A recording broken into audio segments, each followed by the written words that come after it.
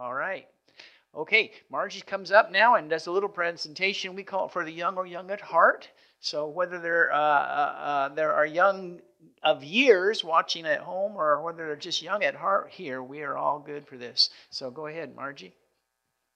Okay, we've got some young person coming in back there. Any of you heard about the Iditarod? I am an Iditarod fan, and I love watching the progress of the mushers, the people that drive the sleds at the Iditarod. And I watched it for about 12 years. I got into it through a teacher friend of mine that was watching it with her classroom. And I got excited about it and started watching it every year. And one year I thought, I want to go there.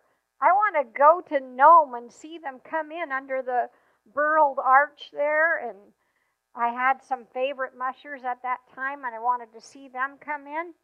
So, but I didn't have any warm clothes for that kind of thing. So I had to kind of start scouting around and trying to find something that could be warm because it gets cold there in Nome where they come in. And so I started finding all the right gear, the boots and the warm double layers of pants and underneath stuff too. Good morning. How are you? Anyway, it was real exciting to go there and be there. But it was cold and I was glad I had all those nice warm things.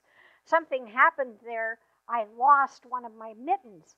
It had actually gotten warm enough one day I'd taken my mittens off. And I thought I had them clipped onto me, but one wasn't, I guess. And here I had one, but not the other, and I had just bought them. They were brand new. What do you think I did? I prayed. Does God care about even a new mitten, a lost mitten? He sure does. I looked all over Nome. I went asking everywhere, and I couldn't find that mitten. So I was just about thinking, I guess I've lost it. When all of a sudden I was making one more check down the front street where I had walked, and a policeman was parked along the side as I came along, and he rolled down his window. He says, "You look like you're looking for something." I said, "I am. I had some new gloves, mittens, and I can't find one of them." And all of a sudden, he held up one. He goes, "Would it happen to look like this?" And I said, "Yes, that's mine." And he said, "Oh, I'm so glad. I've been trying to find who lost it." So that's neat how God even cares about a new set of mittens, doesn't he? One lost mitten. Anyway, it was a real neat experience, but it helped that I had all these nice warm things on. This morning, from the book of Revelation, we're talking about cold and hot and lukewarm. Can I have your help? Would you come up and help me? Good. I want you to stick some fingers in there and tell me what that feels like. Just warm, huh? It's not too hot and it's not too cold. Oh, Lee, go into the white freezer in that room, please. Not you, sweetie, him. I forgot something in there. It's in the door, Lee. Okay, and now I will have you fill this one. This is called a hot water bottle. Put your hand in there on top of that. How does that feel? Okay, but do you know why it's warm to you? Because you're touching the outside, but do you know how it has to be warm to you to touch out here? It has to be very hot inside. So that is very hot. And I had it on the hottest turn when I turned it on just out there a few minutes ago. So it's very hot inside. Okay, thank you so much. You were my lifesaver. Okay, now fill those. What do those feel like? Cold. Oh, cold, cold. Yeah, because these have just been in the freezer. So, cold, and these are warm, and this is very hot. Okay. If you want to, you can sit down here now if you want. And I'll even let you. hold my little sled dog. Okay? But when it's cold, well, let's start out the opposite way. Okay. Jesus says in the book of Revelation that he wants us to be like the water that's in a hot water bottle. He wants us to be hot with our love for him. Hot with dedication that makes us want to open this book, the Bible, every day and read love letters from him and talk to him in prayer and pray for people to share his love with so they won't have to feel like they don't need him too. That's hot, what Jesus wants us to be. This lukewarm that she touched, that's just not real hot, not real cold, just kind of medium, Jesus says is the people that think they're pretty cool. I'm doing all right. I don't really need God. I have a nice car, nice home, nice clothes. I'm comfortable. I really don't feel like I need that guy God too much. How does God feel when we think that way? Do you know? Do you know what this is? A thermometer. And it helps you know whether you have a fever and you're really sick or whatever. Well, Jesus feels really sick when we think we don't really need him and we're just kind of lukewarm in our love for him. Makes him feel like he's very sick. He's sick at heart because he wants our love and our attention and devotion and dedication to him. So he feels sad about that. And the Bible actually says it makes him feel like he's going to throw up. Do you like to throw up? I don't either. And I don't like to think of that if I was lukewarm, I'd be making him feel sick. I wouldn't want that. And I don't think you would either. So we don't want to be lukewarm. I have this little thing here, a little faucet. If I want to do hot, what do I need to do? You show me. Yeah. Okay, so that would be hot. What if I wanted it cold? Okay, good. And what if I want warm? What do I have to do? Good job. She's sharp. How old are you? What? Great. Yes, that's warm. But what did we want to be? He wants us to be hot with our love for him, right?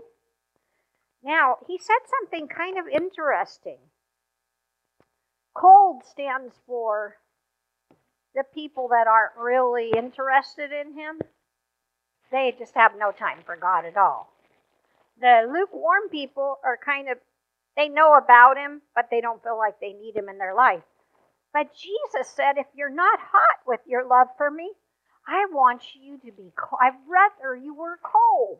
Why would he say that, I wonder? You know why? It was cold this morning, wasn't it? You've got a jacket on, and a little bit ago, I was wearing a jacket, and oh yes, that felt so much better. Because when you're cold, you know you want to do something to get warm, right? To get hot. I wanted to get hot, so I got my jacket out, and I wore it when we came this morning because I was cold. And I don't like to be cold. I want to get hot again. And most of all, I want to get hot with my love for Jesus. Hot in my dedication and communion and just wanting to be in a loving friendship forever with him. That's what I want. And that's what he wants for each one of us, too. And you know what? How we get that way? Kind of already mentioned it, but it's about reading about his love letters and the Bible every day. That's how we get to know about him. Talking to him in prayer so that we can be talking to him about things we're thinking about the way we talk to a friend, and we can be listening to him as he talks back in different ways. He does through the Bible and other ways too, nature and other ways. And then praying for people to spill over and share with his love for him. That's how we get close to our best friend Jesus every day. That's how we stay hot with him. What do you think you want to be? You want to be hot for Jesus? Me too. Let's pray. Thank you, dear Jesus, for caring about each one of us and wanting us to be hot with our love and devotion and friendship with you. That's what I pray for each one here this morning, that we would be so interested in a forever friendship with you, that we would want to stay connected and close to you each day. Please save us from thinking we don't need you. Save us from thinking we don't want you. And help us to be your forever friends. Today, tomorrow, and every day until you come and take us home is my prayer. We don't want to make you sick, Jesus, so please keep us tight with you. We love you. Amen. Amen. Thanks for coming up and being my helper. Okay.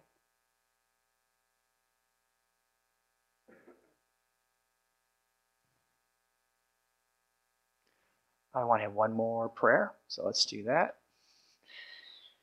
Lord Jesus, we want to ask for the Holy Spirit to move among us, not just in the room, but in our hearts and minds. We want to look your direction in your word in this book, Revelation. We want to see you there. We want our hearts to be drawn more closely and loved with you. And so we just pray for these things in Jesus' name. Amen. I want to start by telling you a little story. Many years ago when I was a kid, my father pastored a church in Colorado. Grand Junction, Colorado was the name of the town. And there was a couple in that town by the name of Johnny and Ann. Ward, yeah, Ward. I almost forgot I did when Margie had to help me out. Johnny and Ann Ward. Anyway, every springtime at their home, they hosted for the whole church family that wanted to come out, they hosted a strawberry shortcake feed. So it was a social, and they had the first strawberries of the season, and they would make homemade shortcake, and they would have a social together, and then they would serve this. Well, Johnny was good friends with a guy named Ward Stute, Dr. Stute. Oh, it's Watson. That's what it was. Johnny and Ann Watson, and then Ward is the name of the doctor. Anyway, Ward Stute was the doctor, and he and Johnny were good friends, but they always loved to play practical jokes on each other. And so they were each always trying to outdo the other in a joke on the one. And so anyway, at this particular church social, Johnny went into the kitchen where the shortcake was being prepared to bring out and serve to the guests and the church members that are there for the social. And instead of putting whipping cream on top of the one he gave to Dr. Stute, he put shaving cream on top. And he swirled it around nice and curvy and came up with a cute little tip on the end. It looked just as good as the other. And then he was serving the guests.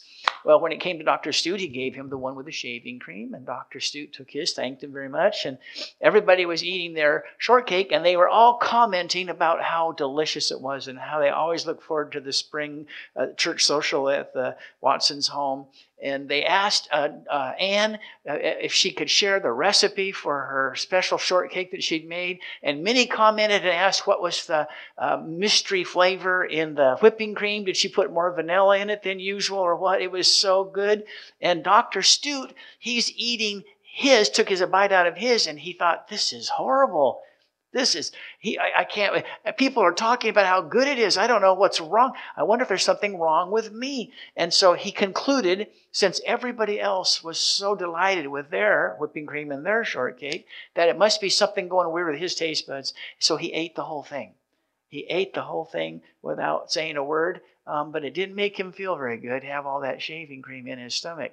Well, the social ended and he went home, had a rotten night. He had indigestion and he got up halfway through the night. He was just sicker than can be. And he called Johnny in the middle of the night and he said, Johnny, I hate to call you in the middle of the night. Has anybody else called? He said, I think it's something I ate. I think it was in the whipping cream. I'm not sure, but did anybody else call concerned about not feeling good tonight? And Johnny laughed and he said, no, nobody else would call because nobody else had whipping cream. Had shaving cream instead of whipping cream. You're the only one. And so then Dr. Stute realized that he just had a joke played on him. Maybe he blew bubbles the rest of the night. I don't know. But the point of that story is the whipping cream that was not really whipping cream, the shaving cream, it looked like something it wasn't. It looked like something it wasn't. And we're going to see how that ties into our presentation for this meeting this morning as we look in chapter 3 of the book of Revelation. Our title for this presentation, as Margie already mentioned, is Hot, Cold, or Warm? Question mark. And we're going to look in Revelation chapter 3, up here on the screen, verses 14 to 15. Excuse me, I forgot to put that slide up when you were doing. Okay, and to the angel of the church of the Laodiceans write, these things says the Amen, the faithful and true witness, the beginning of the creation of God. Now notice what he says to them. I know your works, that you are neither cold nor hot. So they're not cold and they're not hot. They're neither one, on either side of the extreme. And he's writing this. This is a message to a church. The church is the church in a town called Laodicea, and the people of the town are called Laodiceans. And so anyway, he says, I know your works. You're not cold. You're not hot. And then he says something interesting. He says, I wish you were one or the other. I wish you were cold. I wish you were hot. Now, why would God prefer that they would be cold over being warm? Because they're in the middle. Margie mentioned a few moments ago, when you're cold, you want to get hot, don't you? But if you're warm, you're not thinking about changing. You're like, I'm comfortable. I'm not so sure I need anything. This is perfectly fine. Someone says to you, is it too hot in here? Or is it too cold in here? Do you need the heat on? Do you need the air conditioner on? You say, no, I'm just fine. Oh, don't mess with anything. It's all good. So God's looking at this group of people. He says, you think you're fine. You're right in the middle. You're neither hot nor cold. I wish you were one or the other. Obviously, he would prefer that they be hot, because hot would represent being close to him and being all fired up with love for God. But then the other extreme, cold.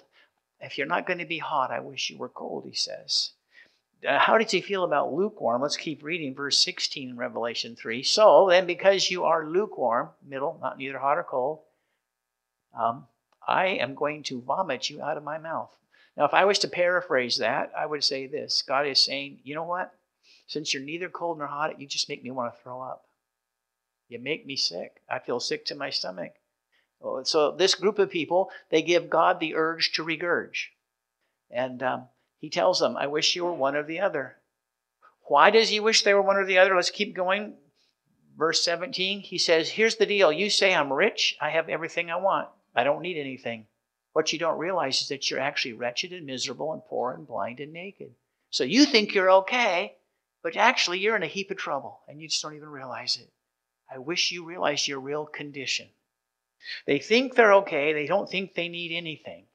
Now, are these first few verses here that we've just looked at, Revelation 3 verses 15 to 17 or 14 to 17, are these verses where you say that God is paying them high compliments? I don't think so. This is not kudos to the church of Laodicea. He's telling them we have a problem. Houston, we have a problem. Now, let's think a little bit about this group of people. This is the rebuke. This first few verses is what we're going to call the rebuke to the church of Laodicea. We have a problem, the rebuke. There's trouble here. Now, let's just think a little bit more about this church of Laodicea. How do you get lukewarm? You saw Margie had a few minutes ago, if you were here when she was doing she had the faucet. And we have a picture of it on the screen as well.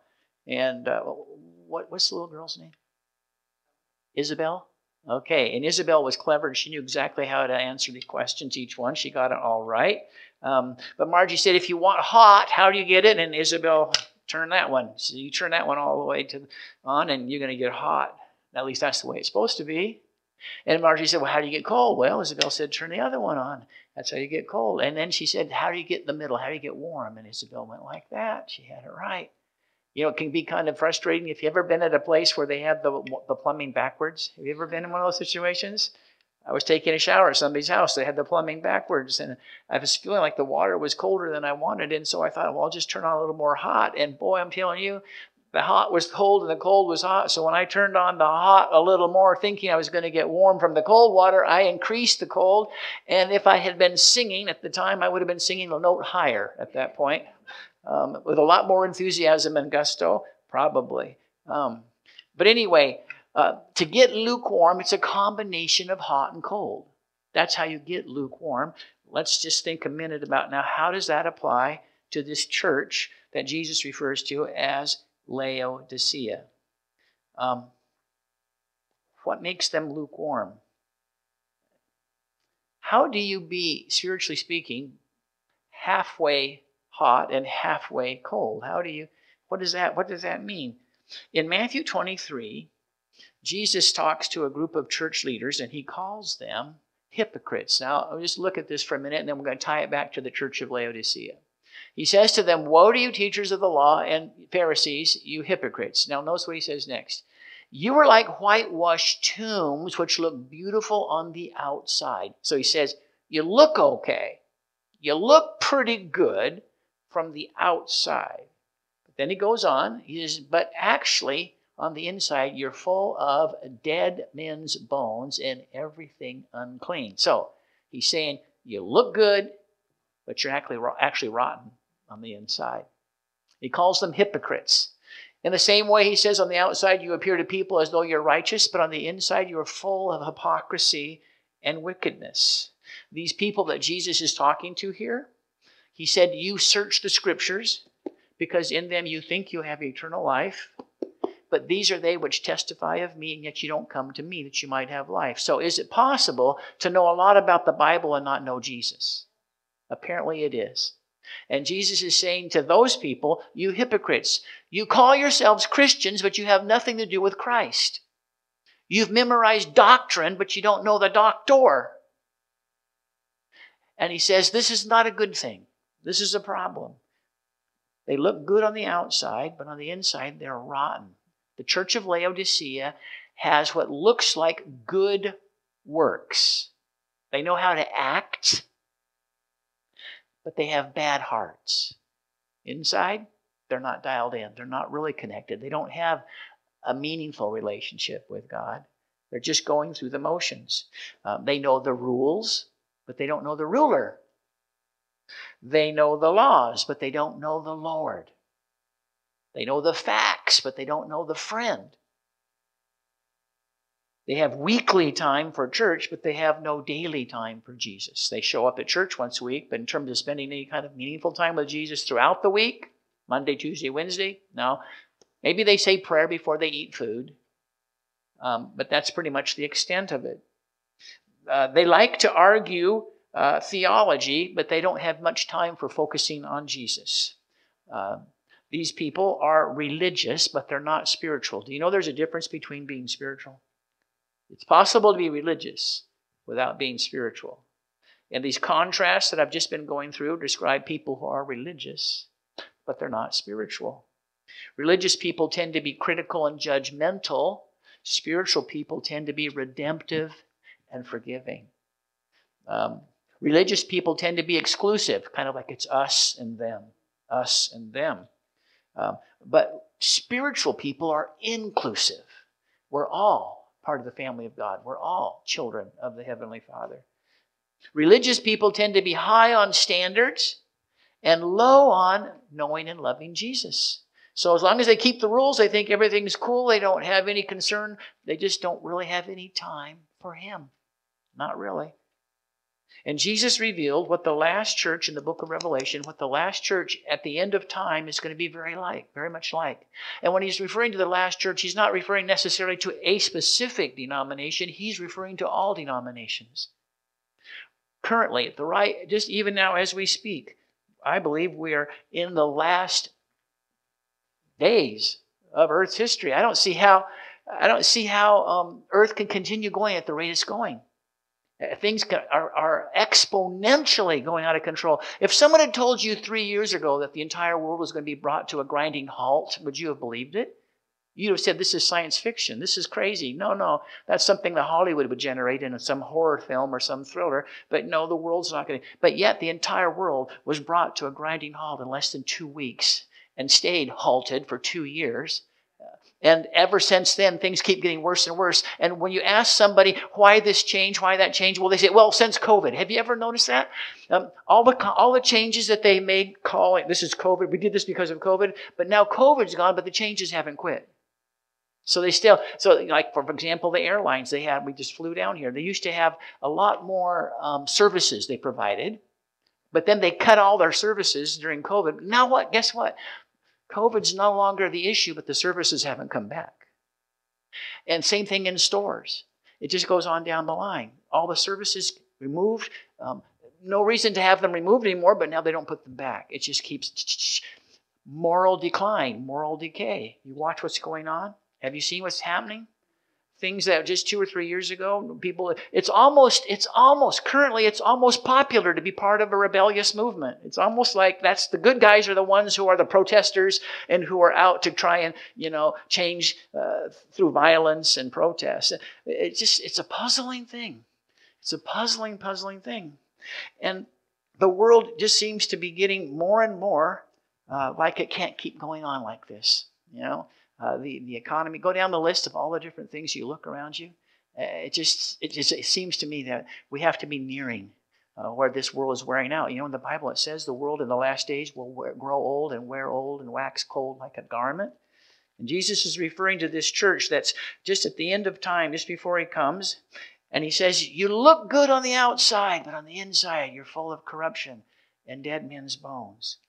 Now, unfortunately, many people in churches have thought that the way that we get a church hot is by raising standards. If we can just raise the standards, we can get people plugged in, and we'll create a hot membership. I remember my father, when I was just a kid, he pastored a church in Colorado, and he was a young preacher at the time. And they were having a midweek meeting. They called it the prayer meeting on Wednesday night. And at the Wednesday night prayer meeting, the church was wanting to study the subject of revival. So they were looking into God's word, and they were talking about and thinking about and praying about and reading about revival. And then somebody said, you know what? If we want to have a revival, we should just raise the standards.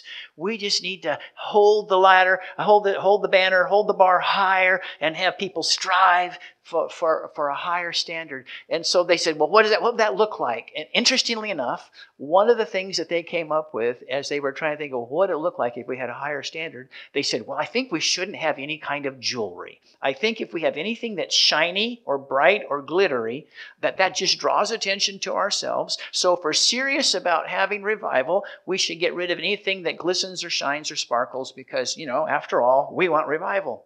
So they all determined that's what they wanted to do. And my father, who was the young pastor at the time, he didn't know exactly how to respond to all of that, but he thought, well, I don't have anything that's glittery or sparkly, so I guess I'm okay. I'll just kind of go with the flow. Well, he was eating at a potluck after church one day, and he was sitting across from a member, and the member looked over at him and said, Pastor Venden, he said, what is that on your tie? He had a tie. And he had a thing called a tie clasp, holding the tie. They said, what is that, Pastor? What is that on your tie? And my dad looked down. He said, what do you mean? They said, well, that shiny thing on your tie, what's that? Oh, he said, it's a tie clasp. They said, well, why are you wearing a tie clasp? Well, he said, I don't like to lean forward and have my tie drop into the soup. It kind of keeps things from getting soiled. And they go, but doesn't it kind of have some glitter and some shine to it? My dad said, well, I hadn't really thought about that. They said, well, I thought you were into revival. Don't you want a revival? Well, yeah, I want a revival. Well, you could be holding up the revival with the progress of our revival with your shiny clasp tie. And so my father, he didn't want to be a stumbling block. And so he took off his tie clasp and put it in his pocket. And from that point forward, his tie would fall into the soup. But he just thought, if paying for the cleaning bill to get my ties cleaned is just part of the price to pay for revival, then I'll pay the price for revival. And so, he began to live that way. But one morning, after he'd gotten out of the shower at home and was getting ready for the day, he noticed sitting on the counter, my mother had a number of bobby pins. Do you know what bobby pins are? Have you ever heard of bobby pins? Yeah, there were some bobby pins on the counter. And my dad looked down at those, and all of a sudden a little ding went off in his mind. And he picked up one of those bobby pins. They were black, and he tried sliding it over his tie. And it worked. It held his tie in place, and it was black. He couldn't hardly notice the dark color there. And so he thought, okay, got that covered. No more dirty ties. So a few weeks later, he's at potluck, and a member across the table says, Pastor Venden, what is that on your tie? And he looked down at the little black bobby pin. Oh, by the way, he had also discovered that there were different colored bobby pins. And if he had on a red tie, he wore a red bobby pin. If it was a blue tie, he wore a blue bobby pin. So he was pretty excited about how he could make a match the tie, you know. So anyway, they said, "What is that on your tie, Pastor Venden?" He said, "Well, it's a bobby pin." And they said, "What? A bobby pin? Why are you wearing a bobby pin?" And he said he suddenly felt very proud and very pious. And he said with kind of an air of piety, "Because I believe in revival and I don't want to wear anything that shines or glitters." And he said he was so proud of himself that suddenly he realized, because in the Bible Jesus talked about a man, he said, the latter state of that man was worse than the first. In the Bible, Jesus said. And my dad suddenly realized, I have some problems here. Now I'm proud of how I am not wearing anything that's shiny or glittery. And pride, by the way, is what started the entire sin problem in the universe. Recall? Lucifer? The sin problem originated in the universe not over something that glittered. It originated over pride and arrogance, right? So my dad realized he had a bigger problem than before. Now, I'm not in favor of lowering church standards. That's not my goal. But I just want to point out that raising standards is not what brings on revival. Raising standards is focusing on the outside of the cup. And just a few moments ago, we read that Jesus said, you don't just work on the outside of the cup. You can make it look pretty nice on the outside, but the inside can still be full of corruption. And if I'm just working on raising standards, then I'm focusing on externals rather than internals. That's the very problem that the Church of Laodicea is known for. Jesus says what we want to do is we want transformation from the inside out. So check it out, Matthew chapter 23, up here on the screen. Jesus said again to that group we were looking at a moment ago, he said, "Woe to you, Pharisees and you religious leaders." He calls them hypocrites. "You are so careful to polish the outside of the cup. You've raised the standards and you've removed all the glitter and shine. But the inside is still foul with extortion and greed, and in my Father's case, with pride and arrogance. Inside, still a problem. Blind Pharisees," says Jesus. "Don't you guys get it? Don't you see?" he says. "First cleanse the inside of the cup, and then the whole cup will be clean." First the inside, then the whole cup will be clean. So, the first part of the message to the church of Laodicea was what we called a rebuke. He said, we have a problem. Houston, we have a problem. But the good thing about God is he never points out a problem without giving us a solution. He doesn't just leave us there and say, "Shame on you." No, he says, "Now let me tell you how you can fix this." And so now, on top of the rebuke to the church of Laodicea, we have the counsel to the church of Laodicea. And the counsel reads like this in verse 18. "I counsel you to buy from me gold." Remember, they said, we are rich and we are increased with goods. We don't need anything. He says, "I counsel you, here's my advice, buy from me gold that's been refined in the fire so you can be really rich. And buy from me some white clothes to wear." And it continues. Hold it over your head and aim it backwards. "White clothes so you can cover your shameful nakedness, and salve to put on your eyes so you can see." Now, people who have studied prophetic literature in Scripture understand that these three symbols that he talks about, gold, white raiment, and eye salve, in prophecy stand for some very specific things. The gold represents faith and love. In prophetic literature, gold represents faith and love. The white robe in prophetic literature in the Scriptures represents Jesus covering us with his righteousness, his robe of righteousness. That's what that represents, being covered so that when God looks at us, he sees us as though he's seen Jesus. And he's very pleased with Jesus, and so he's pleased with us as well. Christ's robe of righteousness. And the third element, the eye salve, that represents spiritual discernment. It represents being able to understand and see and to think spiritually. And Jesus told Nicodemus that's not possible without the Holy Spirit. He said to Nicodemus, spiritual things require spiritual eyeglasses, if you will, spiritual discernment. And so Jesus is saying, here's what you need. You need gold, that's faith and love.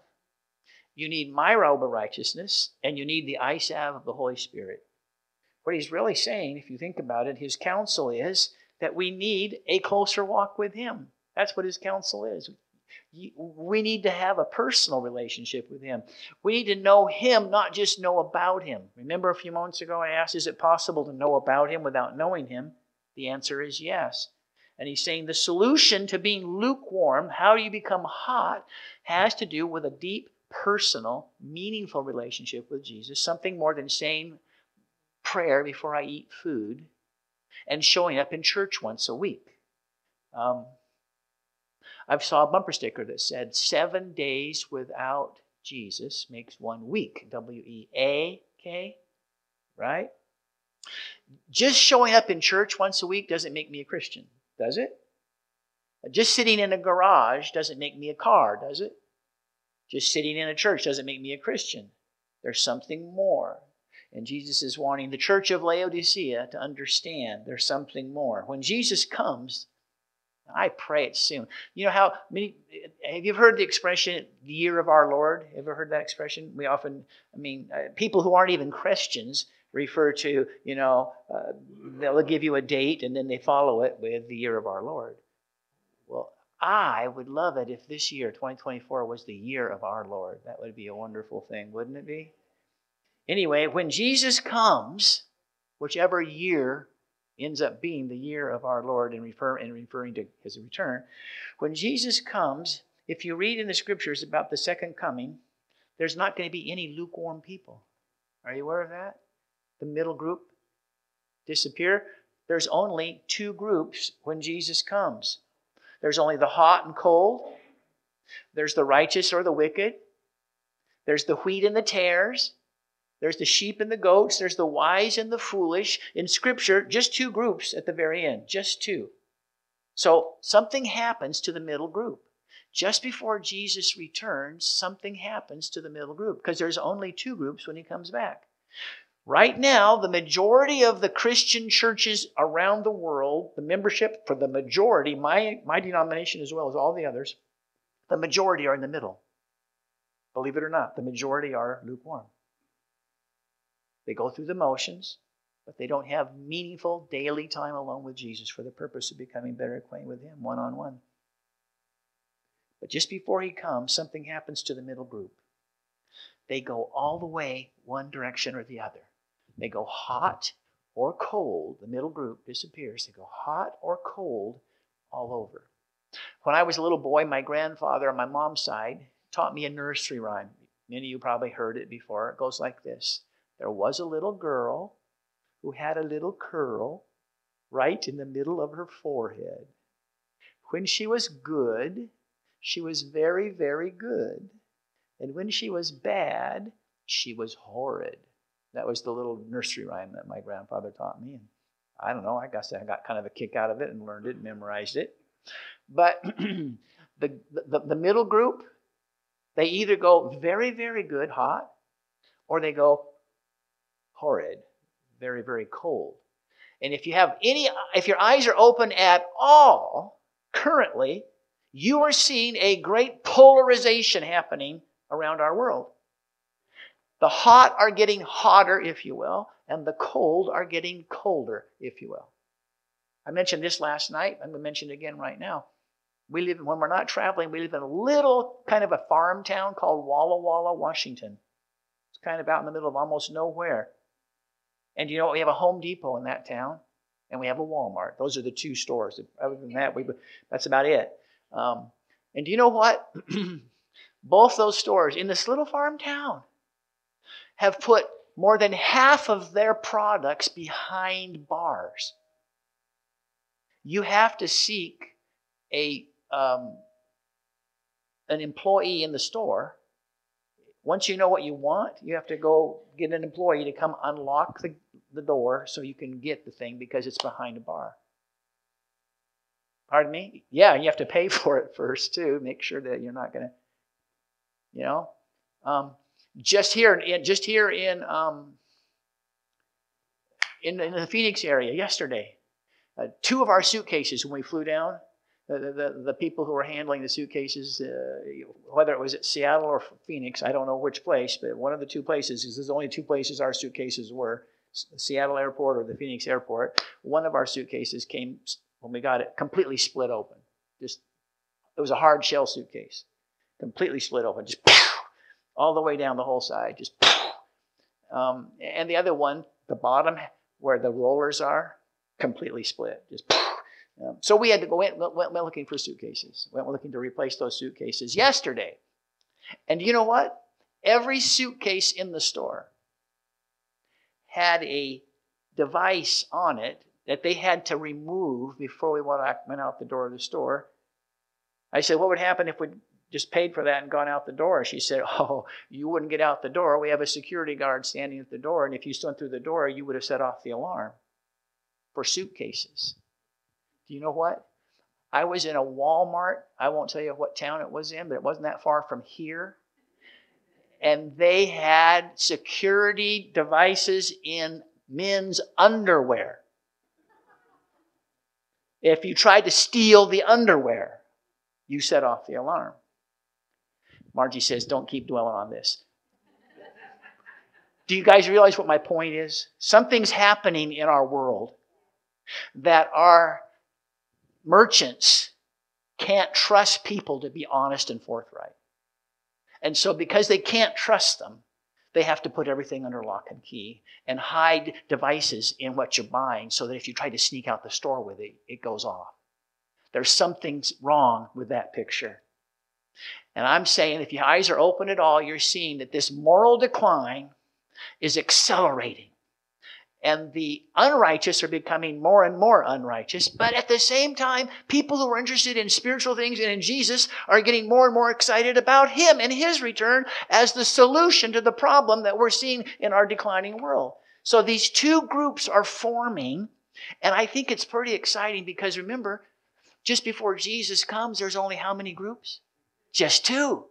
So if you see the two groups becoming more and more apparent, instead of going, oh, whoa, this is bad news, we can actually go, yes, it looks like we're approaching the time where Jesus comes because there's only two groups. It looks like there's only two groups.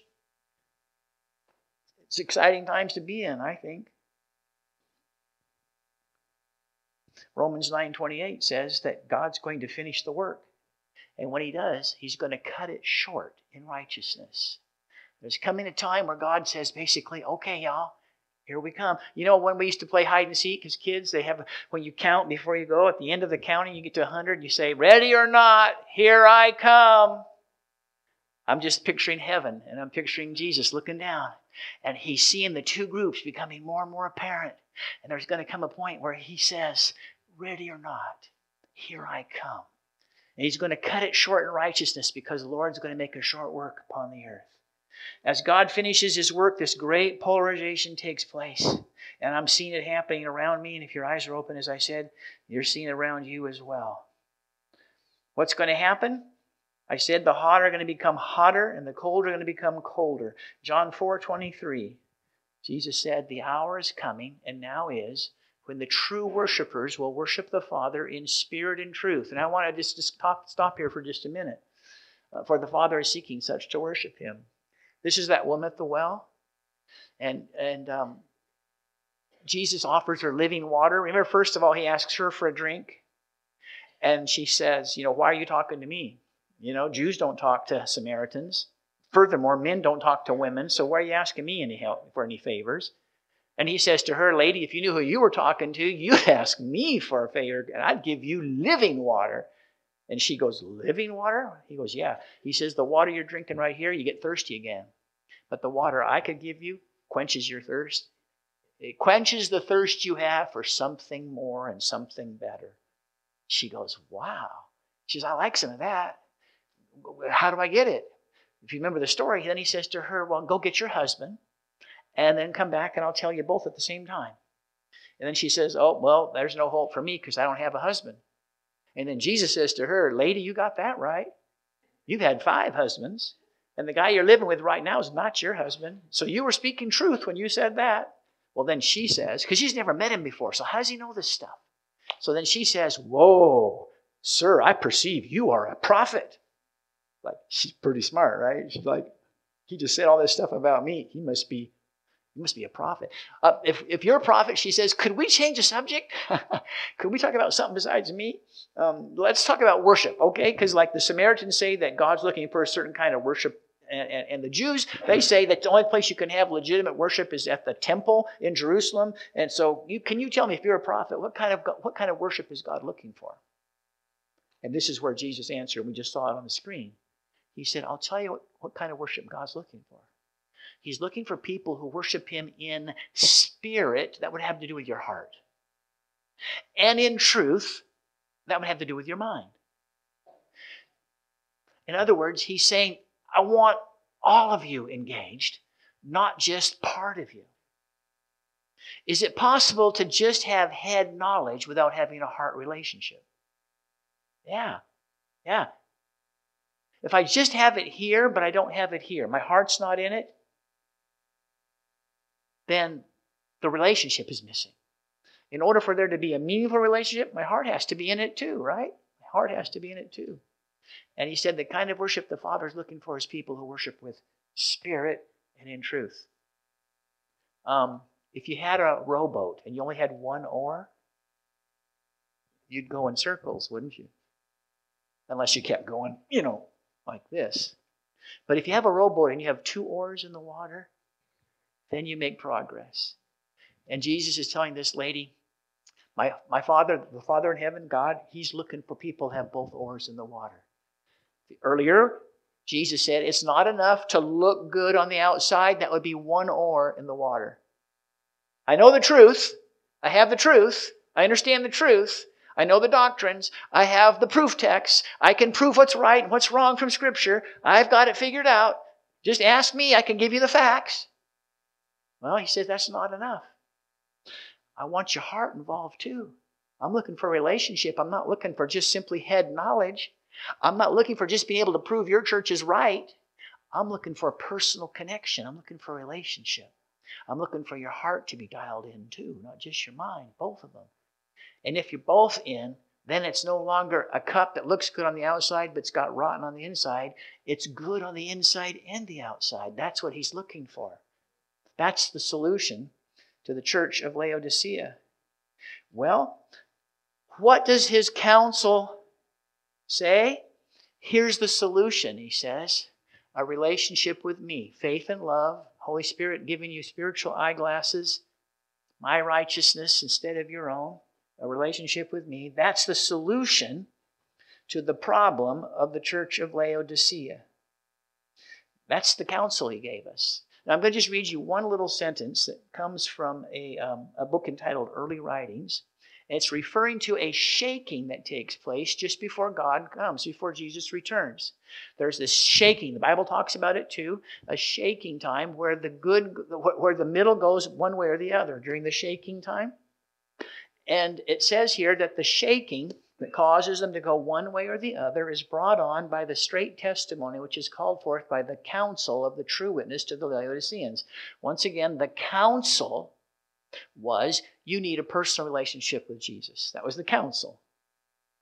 And this says what causes people to get shook up in the churches is the emphasis on the counsel. Now think with me for just a minute. Can you think of any reason why people ought to get shook up about talking about having a relationship with Jesus? Why would that shake anybody up? Doesn't that just seem like who wouldn't want a relationship with Jesus? And yet it says the counsel, which was you need a relationship, is what shakes the church. Now think about it. The only reason that the counsel of having a personal relationship with Jesus would shake people up is if they didn't have one. And they were just dialed in with head knowledge, but they didn't have a heart relationship. And someone comes along and says, this is something that's important. You need both. And they'd get a little bit nervous and they go, wait a minute, are you telling me that I don't have enough? Are you telling me that just being able to know what the truth is isn't enough? They start to feel insecure. I won't tell you where it was, but I once pastored a church.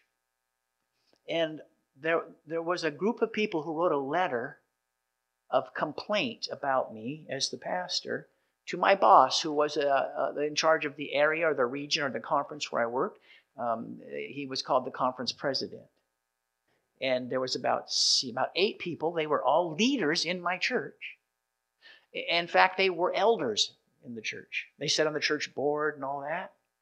And they sent this letter to my boss, my conference president, complaining about me. But they sent me a copy of it too. Sometimes people send off letters and they don't sign their names, but these people signed their names. All 8 of them, they signed their names. And they sent me, like I said, they sent me a copy. And this is what the letter said. It said to my boss, they named his name. They said, dear Pastor so-and-so or whatever. They said, we are getting very tired down here. And then they named the church where I was pastoring. We're getting very tired here at this church of having all of the sermons forever and always about Jesus. That's what they wrote. Then they went on to say, we would like some good old-fashioned Seventh-day Adventist preaching for a change. That's what they wrote. And they signed their names. Now think about it just for a minute with me. Put your thinking caps on, as we used to say when we were in grade school. What did they think good old-fashioned Seventh-day Adventist preaching looked like? What did they think? Well, they had just said they didn't want to hear any more about who? Jesus. So that would imply that their concept of good old-fashioned Seventh-day Adventist preaching doesn't include Jesus, right? Or they wouldn't say that's what we want instead. Now, ask yourself a question. Why would there be church leaders who don't want to hear any more about Jesus? Doesn't that puzzle you? Do you know what my conference president wrote them back? He wrote them back, and he sent me a copy of the letter that he wrote them. And I really thought it was interesting what he wrote. He said to them, I am praying for the day when every church in my conference has the problem your church has. That's what he wrote back. In other words, I want more and more about Jesus. I looked at the church bulletin for today, and one of the songs we're going to sing for the church worship hour is More About Jesus. And I can just imagine that the conference president was saying, we want more. But why would these church leaders not want more about Jesus? Here's why. They had been substituting head knowledge and correct theology for a relationship with Christ. And that's no substitute. It doesn't matter how amazing the facts are. If you don't know the friend, the facts aren't going to save anybody. You follow what I'm saying? You've got to know the friend. God, who you get to know the friend as well. And these people, the church of Laodicea, the counsel that they're being given is, open your heart to receive the friend. Don't just work on the outside, making sure you don't wear tie tacks. Work on heart relationship, because that's where it all comes down. Well, this brings me to my final story. There are people who sometimes say, you said open your heart to Jesus, but what if I don't have anything to offer? I feel like I'm kind of a failure when it comes to spiritual things. I don't have anything to offer. And it puts me in mind of this last little story I want to tell you. Years ago, up in the state of Oregon, there was a group, a family, little Seventh-day Adventist family who was on vacation. And they were staying in, they had a small little vacation trailer towing behind their car.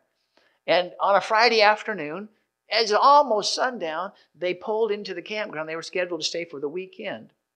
Now, they were Seventh-day Adventist Christians, and they made a point of remembering the 4th commandment, which talks about on the Sabbath to rest from your labor and so on. So they just barely got their trailer set up and everything ready to go. And then they recognized and realized they didn't have any food for the weekend, but the sun is already going down, and they didn't want to go down to the market and go shopping now that Sabbath had come on. So the father said to the family, he said, here's the plan. He said, we're only about 9 miles away from a little Seventh-day Adventist church here, not too far from our campground. So tomorrow we will go to that church, and they always have a potluck at those churches. And so we'll just pig out at the potluck, and that'll get us through the Sabbath hours. And then after the Sabbath hours are over, we'll go to a grocery store and fill up and get food. So they said, okay, well, that's what the solution is.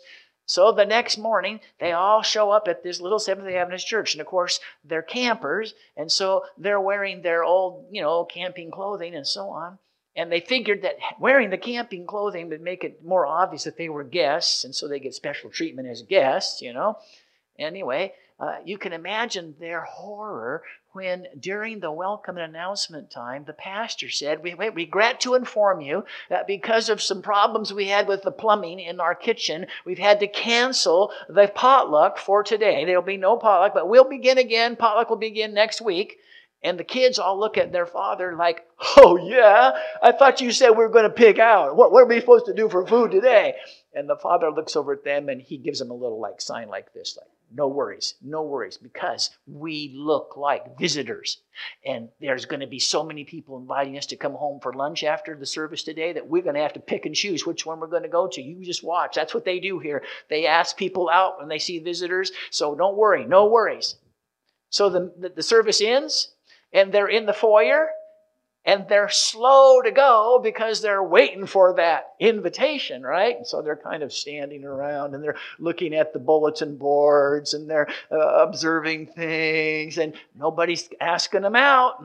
And finally, a little lady comes over and she goes, "Are you guys visitors?" And father looks over at the kids and winks, Here we go. And he goes, "Yes, we are." "Oh," she said, "well, what brings you to our area?" "Oh," he said, "we're camping. We're on vacation." "Oh," she said, "where are you camping?" "Oh," they said, "a little campground just outside here of town. It's, Agate Falls campground or whatever." And she goes, "No kidding. What's your campsite?" "Oh, we're in campsite number 17. She says, "Great, I'm coming for lunch." And the kids look at their father like, "Oh, that worked real good." And she says, "How soon will you be ready?" He says, "Well, as soon as we can." And they got in their car and they went back to their campground. And the kids are going, "Yeah, pig out, huh, Dad? Pig out. Well, this is certainly not working very well." And they get to their little trailer, and Mom and Dad go in. He goes, "What are we going to do?" And she says, "All I have is 1 can of beans." He goes, "Well, let's mash them up, and let's put a bunch of water in there and heat it up, and we'll call it soup, And so they're mashing up the beans and putting water in and stirring them, putting on the burner, a little camper fire there in their little trailer. And he's going, "I can't believe this." And the kids are going, "This isn't the way it was supposed to turn out." And as they're doing all this, he's looking out the window. He goes, "Oh no, here comes the lady. She just drove in and she's in a station wagon. There's 5 people in the station wagon with her." "Oh my word." "Oh, no. He says, "That's not the end of it. There's 4 more cars coming in behind them. Add some more water to the soup, We're in big trouble." And they are sweating bullets. And all of a sudden he goes, whoa, wait a minute. Because they open up the trunks of their cars and they start pulling out entrees and salads and breads and, oh my word, all kinds of veggies and good things and drinks and desserts. And Dad says to his wife, he says, "Throw the soup down the drain. We are going to pig out," right? The reason I love that story is because when the lady came, she brought everything with her. And there are people, Laodiceans, people who have simply been going through the motions. They hear Jesus saying, "It can be better. We can have a deep relationship. Open your heart. I'm knocking and I'll come in and we'll fellowship." And they might say it first, "But what if I don't have anything to offer?" Good news.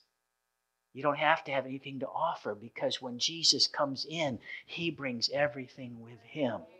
And that's the counsel to the church of Laodicea in the 3rd chapter of Revelation. So once again, last night we started off Revelation. Jesus is looking for friends.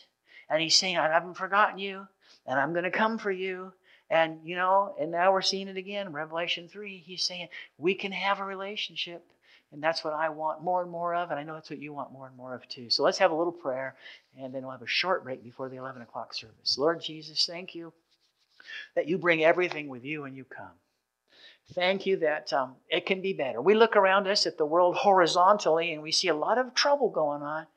But if we change our focus and look vertically, we see that we have hope. We see that you've promised to come back for your friends. You've promised to set all the things that are wrong right, to make them right. And not only that, you have made it clear that you want to have a relationship, a personal relationship with each one of us. So, Lord, teach us to know you better, more and more, and to be attracted by the things of earth. Excuse me, by the things of heaven, so that the things of earth will grow strangely dim. That's my prayer for myself and for everybody here. In your name, amen. So there's a short little break here, maybe 8, 10 minutes, 15 at the most, I suppose. I don't know, but we'll be starting the 11 o'clock service very shortly, so you can stretch, get a little fresh air, get a drink, use the restroom, and then we'll begin in about 10 or 12 minutes.